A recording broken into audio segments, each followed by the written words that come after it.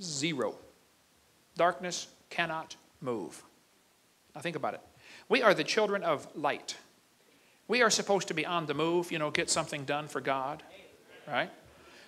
People say, well, it's getting dark. The world's so bad. Well, then turn on your light. Duh. The reason it's dark is because of you. Right? You're the light to turn it on, right? The Bible says the gates of hell shall not prevail against it. Hey, gates don't attack you. You attack them. Yeah, let's go, man. Do something for God. Anyway, verse 24. By what way is the light parted which scattereth the east wind upon the earth? Now, wait. Is God telling Job that the light causes the wind? He sure is. And you can ask any weatherman, that's exactly correct. The sunlight causes the wind patterns. The ground heats up, expands the air. We have wind on earth because of the light. Just like God said 4,000 years ago. God said, canst thou send lightnings? Boy, it's a good thing I can't. How many of you can think of somebody that's lucky to be alive because you cannot send the lightnings? I can think of several. Yes, I can. God said, canst thou send lightnings that they may go and say unto thee, here we are? Now, wait. Is God telling Job that electricity can be used to send a message? Like radio, cell phone, microwave, TV? Electricity sends a message two different ways. Through the electricity through the wire and also through the electromagnetic force, the radio waves coming off of it. God told Job that 4,000 years ago. Marconi and them guys had discovered it in the last few hundred years. God asked Job 84 questions. Job never answered one. These are the kind of questions that don't need an answer. The question was designed to change the person's attitude. These are the same kind of questions you dads have to ask your kids. See, I've got 3 kids, one of each. I know what I'm talking about. Kids get to a certain age, and they get kind of cocky, and they think, they should make the rules around the house. The kid comes in one day and says, hey, Dad, listen. I believe I should be allowed to stay out till 4 in the morning with my friends. After all, I'm 10 now. And Dad says, hold on just a minute, kid. You'd like to know why you can't stay out till 4 in the morning. Well, son, let me ask you a couple of questions. Who pays the electric bill around this house? Who's paying for the house? Who paid for them clothes you're wearing, son? Who paid for that bed you slept on last night? Who pays for the food you eat and eat and eat and eat and eat and eat? Who paid for that hot water and soap you took a shower with about a month ago? Let's just get it straight, son. The Bible is very clear. He who payeth the bills maketh the rules. 2 Opinions, chapter 4. You see, son, me, dad, you, kid. And if you're going to sleep under my roof and eat my food, you're going to do it my way. And if you want to do it your way, well, then go get your own roof to sleep under and do it your way. See, that's the golden rule, son. He that hath the gold maketh the rules. Who do you think you are, kid? Where were you when we bought this property and cleared this land and drove off the grizzly bears and marched uphill to school 40 miles in the snow, barefoot, both ways? How many got the same speech when you were growing up? Okay, good. Let's get it straight, son. Me, dad, you, kid. I think that's what God's doing to Job. God asked Job 84 questions. Job never answered one. But Job got an attitude adjustment. See, Job had the same problem that most of us have. He did not have a good appreciation for who God was. Come to chapter 40. God said, behold now Behemoth. Well, what on earth is a behemoth? Well, whatever it was, Job could behold it. Because God never tells you to do something you can't do.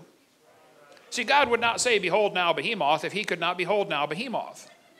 That's deep theology, I know, okay, but think it through, all right? Now, some reference Bibles say Behemoth is probably the elephant or hippopotamus. Oh, that is ludicrous. I believe Behemoth is the long-necked dinosaur. Now, there are 13 different long-necked dinosaurs, okay? There's the Brachiosaurus, the apatosaur, the cetosaur. He's got the big seat, okay?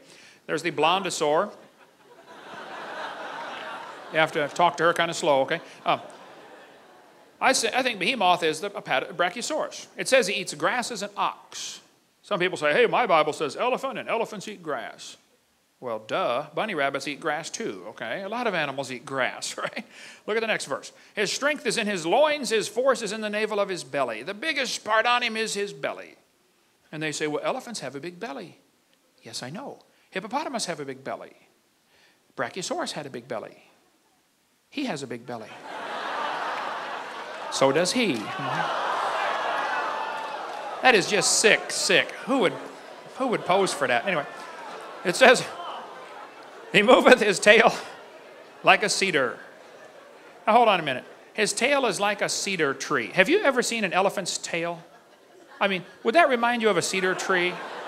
Or a hippo tail? Not like a cedar tree. Now, Brachiosaurus tail, yeah, that's a little more like a cedar tree than the rest of them, okay? You know, before they put those footnotes at the bottom of the Bible, I think they should be required to read the passage at least once and then comment on it, okay? By the way, you preachers, if you're going to preach on a passage, at least read it once before you preach on it, okay? Yeah, all right. Anyway, next verse says, his bones are as strong pieces of brass. His bones are like bars of iron. He has big, heavy-duty bones, and they did. This is a real dinosaur toe bone I've got in my museum in Pensacola. One of the knuckle bones from a Brachiosaurus. Now, this will be kind of complicated, so listen carefully. The reason he had such big toe bones is because he had big toes. How many can figure that out with no help? 4, 5, 6, okay. And the reason he had those big toes is because he had a big foot. There's a kid taking a bath in a brachiosaur footprint. Pictures on the book right here on the steps. And the reason he had that big foot is because he had a big leg to hold up. His front leg is 20 feet tall. The biggest dinosaur found so far is 60 feet to the top of the head, found in Oklahoma. They say it's going to take them 20 years to dig all the bones out of the ground because it is a government project. They say when it was alive, it probably weighed 100 tons. Now, 100 tons is equal to 14 school buses put together. That means if he was to come by and step on you,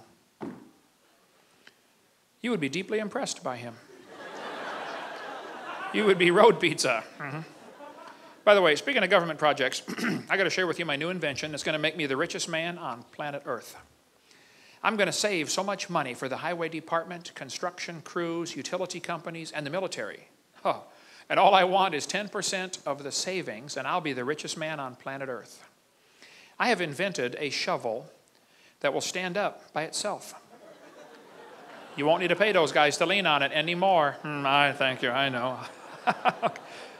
Next verse says, he's the chief of the ways of God. He's the chief. That's the Hebrew word, reshith, which means he's the chief, he's the principal, he's the biggest animal God ever made. Well, that would not be the elephant or hippopotamus. It'd be the Brachiosaurus. And that kind of fits the pattern for the way the devil works, you know. Whenever God makes things, the devil tries to destroy them. God makes beautiful things, and Satan always tries to destroy them. Hey, question. How big is your God? I mean, do you ever think about that? When you stop and pray, and you say, Heavenly Father, do you have any idea who you're talking to? I mean, have you ever stopped and just thought about that? Who are you about to talk to? I mean, you sit down for lunch, you know, and you're going to pray. Okay, bless the bunch as they crunch the lunch, amen. We expect God to come like a puppy dog when we call, don't we? Okay, God, I got time for you now. Pay attention. Now, here's my prayers. Give me this, give me this, give me this, give me this, and give me this, and give it quick. That's about what it boils down to, isn't it? I mean, have you ever stopped and really thought who you're talking to? How big is your God? Hey, is your God big enough to tell you what to do, and you just simply do it without question? For instance, does God tell you what kind of clothes to wear? Now, 1 Timothy says the women should dress modestly. See, my daddy always said, if you're not in business, don't advertise. Yeah, okay. Does God tell you how to cut your hair? 1 Corinthians says it's a shame for man to have long hair. Oh, when I got saved, I was a lifeguard. Nice suntan, long blonde hair. I read that and said, oh, wow, I better go cut it. It's just a no question. It's a no-brainer. God, you're not happy? Yes, sir. It's absolutely